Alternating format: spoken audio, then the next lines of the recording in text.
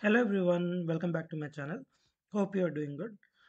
Today let's see the extension of my previous video, Deployment Manager. Today we would be going through the roles, access groups, and we would be seeing what is the sample merge pipeline. Another important update I want to give is in our YouTube channel we have something called as community tab. In this community tab you will be listed with all the latest videos and with all the latest job openings I have found. So I'm not having any deal with any organization, just whatever I have seen on LinkedIn or from my friends' WhatsApp status or something. So I'm posting all the job opportunities here. Please feel free to share this for the people who are looking for the job. And not only that, we have playlists. In the playlists also, I have categorized all the videos so you can refer to the concepts accordingly. Before going to video, I want to share that I am available in TopMate now. So if you want some Pega career guidance, or if you want some Pega mock interviews, or if you want some information on interview questions, whatever it is, you can reach me personally in this TopMate. You can book a video meeting with me so that I can have one-to-one chat with you guys. So let's see what are the important access group for deployment manager. So we will be having two access groups like pipeline user and super admin. So pipeline user will be configuring the pipelines only to deployment manager, whereas super admin can switch to dev studio and the respective user can do the dev studio activities as well. And what are the important access rules and privileges? Like for the access group, there are many access rules that are linked, and there we have respective privileges. So here privileges are so important for deployment manager. Why? Because we would be doing import export of zip, and we would be configuring the pipelines, and we should be having an option to edit the pipeline, manage the pipeline, and not only that, for diagnosing the pipeline for any issues, and everything is related to this security configuration. And look and feel of the admin studio, we have two skin rules, PZ workspace studio and PZ designer studio. So if you want to configure any skin rule changes, you will be concentrating on these two. This would be directly linked to the application. This is like inheritance to this respective inheritance of the skin rule. And important class, so there might be many classes, OOTB classes powered by Pega, but Pega DevOps work, this is one of the most important class we have to remember, because to see the reports of the pipeline, to see the deployment has happened, and what is the error, and what is the pipeline configuration, what are the tasks that we have configured, everything we could track from this respective class. So as I have said, this is super admin access group. So where we can have see developer portal and as well as deployment manager studio portal as well. And here we are having some access roles like deployment manager user access role, multi-tenant admin, security administrator, high availability administrator, sysops administrator, and Pega API. These are most important available roles. So if you are facing any issues, we will be seeing these respective roles and privileges added to the respective access roles. And this is again pipeline user. Pipeline user, as I've said, the only deployment manager studio only will be navigating it. And same available roles are similar. And let's see like deployment managers user. So what are the options they are having?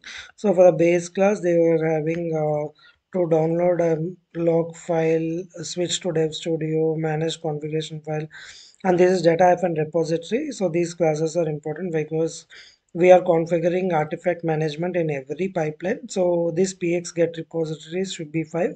Otherwise, import, export, or reading the respective package from the environment would be facing an issue. And this Pega DevOps class. So as I have said, this is one of the most important class, Pega DevOps work. So they have given directly Pega DevOps work deployment. In that also they are giving this option, can promote deployment and all. And pipeline config. So all the classes they have listed over here with different privileges here. And let's see what is there in multi-tenant admin. So this multi-tenant admin base class, they have multi-tenant access to empty restricted roles. And these system settings, so in the system settings we can just write and delete instances. So they have removed this read rules, write rules and delete rules, and this execute report and execute activities. And what is the other one? Sysop administrator. So this Sysop administrator, right? For debugging purpose, so you can see here request a behavior, request a administrator, listener observer, and so only few of the things they have given.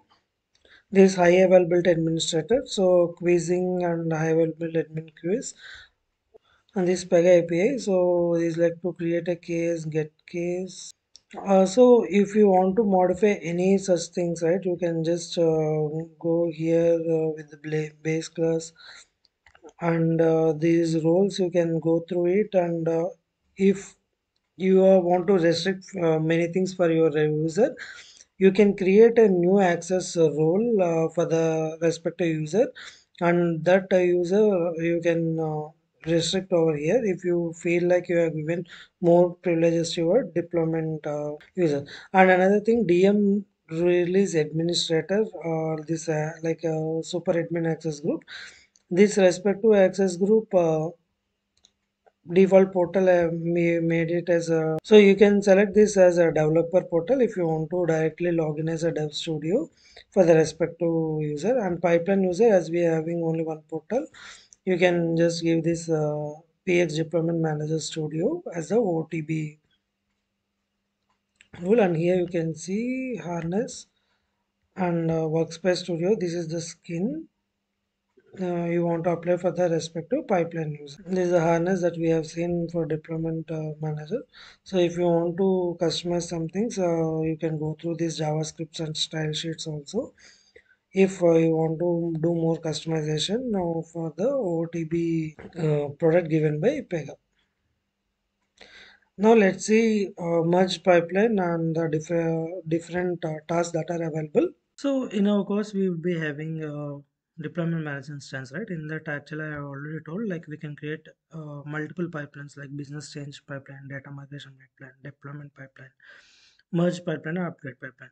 So we can configure each and everything as per our business need. So let's see how does like a deployment pipeline are already shown. Like we would be having some similar steps and we would be adding stages like staging, production, and here you can see there are plus one stages. You can click on here.